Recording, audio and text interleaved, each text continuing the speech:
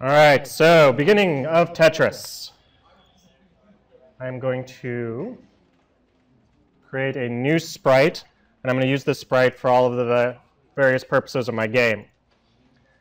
So I'm just going to grab just a basic square icon for mine. It's up to you which way you want to do it. The main thing is that you got to make sure that the blocks that move and the blocks that are solid are the same size, because you don't want larger blocks appearing once that happens. This guy I'm going to call my moving sprite.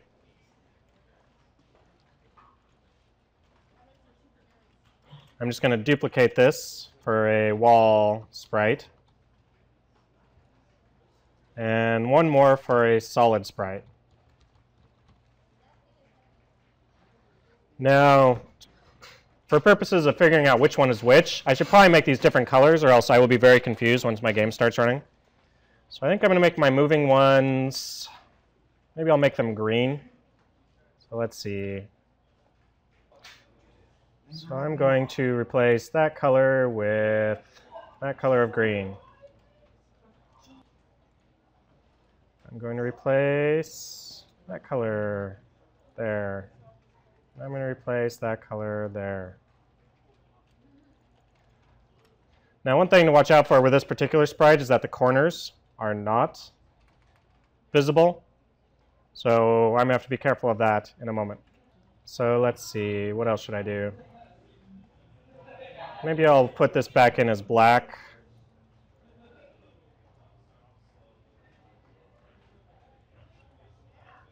And actually, I think that I'm just going to make it completely solid all the way around. There we go, all black.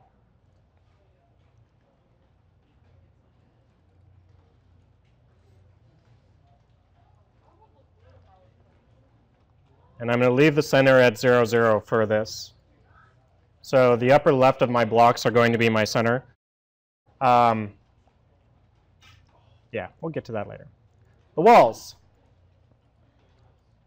I'm also going to fill in the corners on this guy too, just to make sure that doesn't cause me problems. And the reason why is that I'm going to have to do some collision checking, and that upper left corner doesn't count for collision detection purposes. Let's make you red, Mr. Solid Block, so that it's clear what's going on there. Red. Red. Red.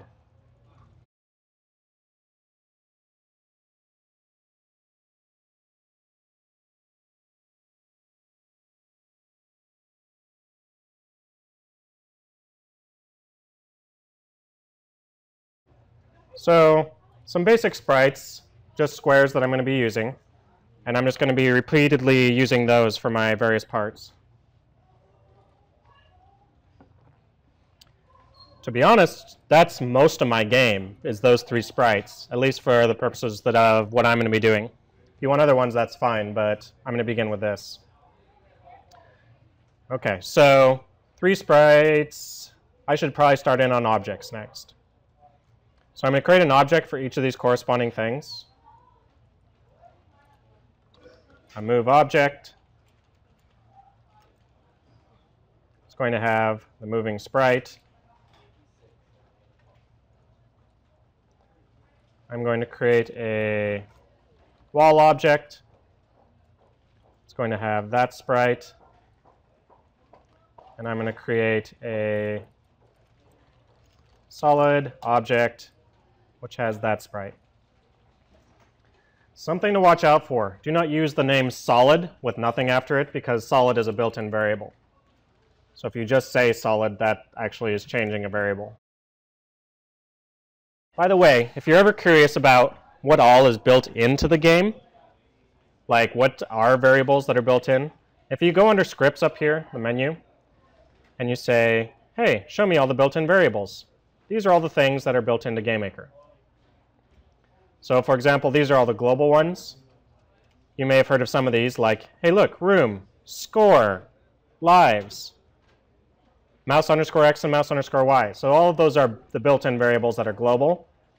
And then when you get down to these blue ones where it says local, these are the things that every object has whenever you create one. So for example, it's got solid. Oh, that's a built-in variable. Speed, x, y, v speed, and then higher up, h speed.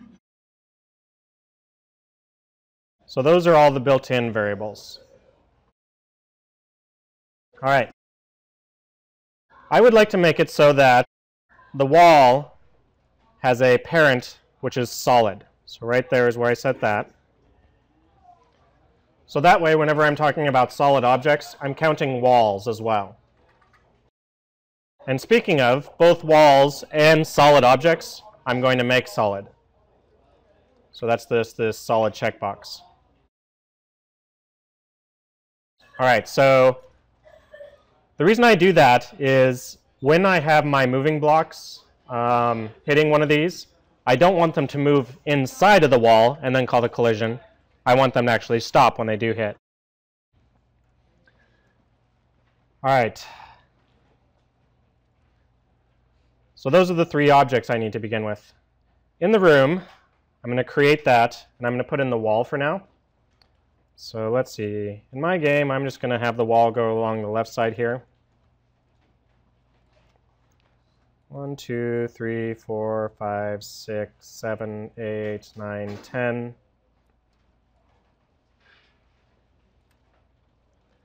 And I think I'm going to go up from there. So in my game, I'm going to have 10 columns. 1, 2, 3, 4, 5, 6, 7, 8, 9, 10. And then I'm going to use this area over here for score, and if you decide you want to do the next shape. It's up to you how long you want to make yours. Just keep in mind that the number of columns in this thing are going to matter later on.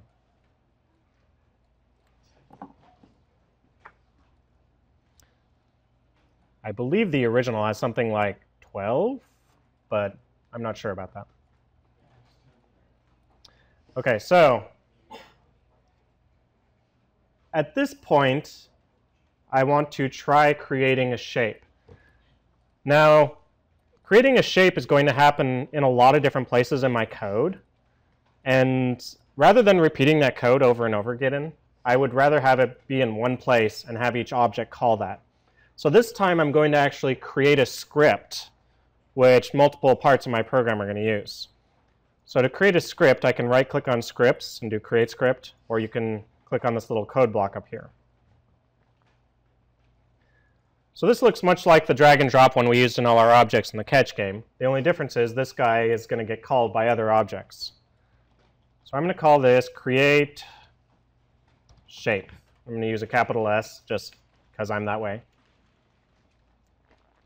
and because Java does that as well. As long as you use a name that's consistent with whatever your naming scheme is, it doesn't matter what you name it. Just make sure you aren't using spaces or anything like that.